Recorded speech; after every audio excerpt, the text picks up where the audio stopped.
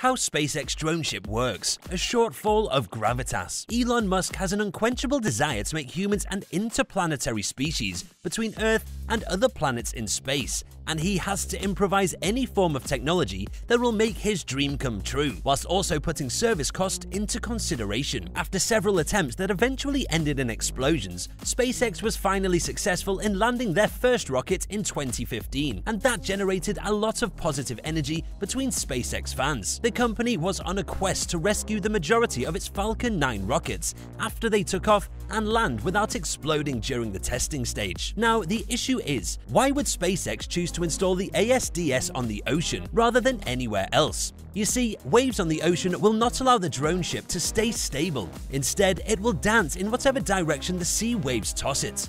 It was tough for SpaceX to safely land rockets on firm ground, and how much more difficult would it be to land rockets on a floating drone ship? Though the company had success with the drone ship, another concern is whether it will be dependable for long-term usage despite its low cost. Let's get all of these thoughts ironed out in this video, then finally look at how SpaceX drone ship works. This is TechSpace. If you're new here, we specially invite you to join many of our lovely fans. Kindly subscribe and click on the notification bell. It motivates us to produce more fantastic content like this, and you'll have a lifetime access to all of our high-end tech videos. Here's a first look at what the SpaceX drone ship is all about. The drone ship, abbreviated ASDS for Autonomous Spaceport Drone Ship, is an ocean landing pad vessel constructed from a deck barge and retrofitted with station-keeping engines and a wide landing platform. A robot controls the vessel automatically, allowing it to function totally autonomously. SpaceX developed the drone ship landing in order to reduce fuel usage on each mission, particularly in orbital launches, where the rocket has to set the payload in the correct trajectory with sufficient velocity to stay in orbit, after which the rocket must perform additional lateral maneuvers to return to the launch pad, which consumes a significant amount of fuel in addition to the deceleration maneuvers required for the soft landing. This is what the drone ship landing was made for. It's needed for high-velocity missions depending on the rocket's velocity and the mass of its payload. There may not be enough fuel to get back to the launch pad, which will give them no choice other than losing the rocket, so bringing a drone ship away from land and out closer to the trajectory of the rocket can reduce the fuel required for landing, which may be the only option available for rocket recovery on certain missions. First things first, let's take a look at the names of the different types of drone ships SpaceX has developed and their operations. The different SpaceX drone ships have different names that are kind of similar to spaceships that appear in the Culture series of science fiction novels by Ian M. Banks. The first drone ship that was developed is referred to as Just Read the Instructions. Just Read the Instructions is available in two barges. The first barge was known as the Marmac 300 and the second as the Marmac 303. These barges were developed as a refit for Pacific Ocean landings. From 2015 to 2019, the barges were based in the port of Los Angeles in California, but in August 2019, it was relocated to the Gulf of Mexico, then later moved to Cape Canaveral in December 2019. The second is called Of Course I Still Love You. This particular name appears like Elon Musk is trying to depict someone confessing love to his lover.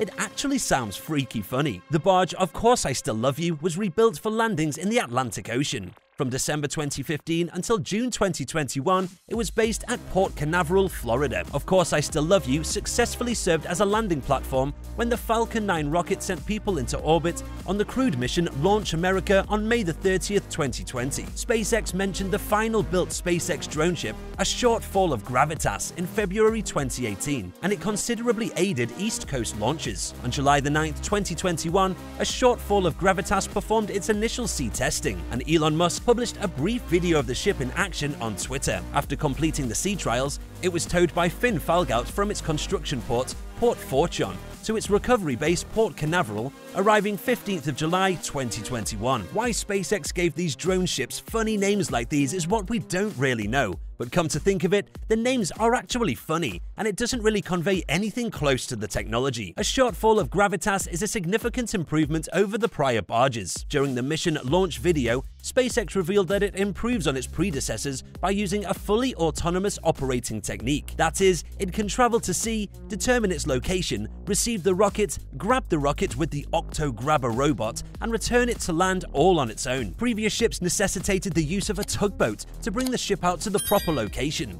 The tugboat was employed for the new ship's initial trip, with complete autonomy slated later. The Falcon 9 rocket launched a Dragon capsule holding nearly 4,800 pounds of crew supplies and scientific research materials as it blasted out from Launch Complex 39A at NASA's Kennedy Space Center in Florida. The booster successfully landed on the new ship, stationed in the Atlantic Ocean, just over 7 minutes after liftoff. Musk's image, which shows the ship and booster on the sunlit water, was previously shared by SpaceX 3 days after the mission. That was early September 2021. SpaceX Director of Dragon Mission Management, Walker, expressed his happiness over this successful landing by saying, "I'm really excited to see this vehicle come online, and we really needed it. We needed a third vehicle to support the high launch cadence that we're seeing at SpaceX right now." In July, SpaceX CEO Elon Musk revealed some overhead footage of the new ship at sea. The latest SpaceX drone ship, like the other two in its fleet, was named after the late science fiction. It's an allusion to the spacecraft depicted in his culture novels. The new ship does not require the help of a tugboat to cross the Atlantic Ocean, and Walker also made it clear in details when he said, "So it was designed and built to travel out to sea, find its position, receive the rocket, and then actually secure the rocket to the ship all robotically. The Octo-Grabber robot then secures the rocket booster's 4 landing legs to the ship, following which the ship returns to Port Canaveral, where the boosters will be offloaded,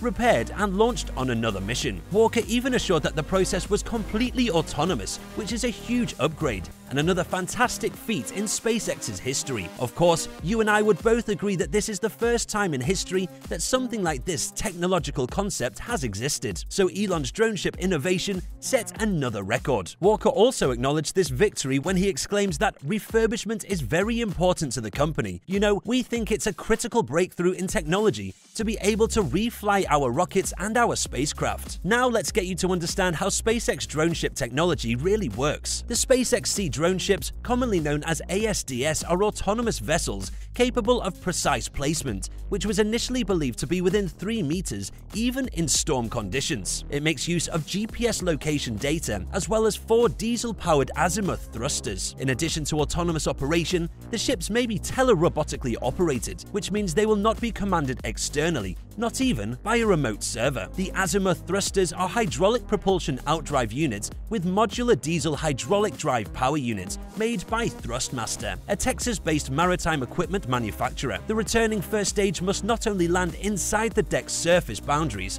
but also contend with ocean swells and GPS faults. To collect data on booster returns and landing attempts, SpaceX outfits the ships with a range of sensors and measuring gear, including commercial off-the-shelf GoPro cameras. At the center of the ASDS landing pads is a circle that encloses the SpaceX-styled X. In an X marks the spot landing point. A tug is utilized to move the ASDS to the ocean, and a support ship is stationed some distance away from the crewless ASDS. Following landing, technicians and engineers usually board the landing platform to secure the rocket's landing legs to safeguard the vehicle for transport back to port. The first stage is attached to the deck of the drone ship by steel hold-downs welded to the landing leg's feet. This conventional way was used to control the landing of the first 2 drone ships. Of course, I still love you, and just read the instructions. Since a shortfall of Gravitas is an improvement of existing barges, it will not require the assistance of a tug to transport the ASDS to the Falcon 9 landing zone because it is now totally autonomous. What would you advise Elon Musk to improve about the drone ship? Please do well to share your thoughts in the comment section below.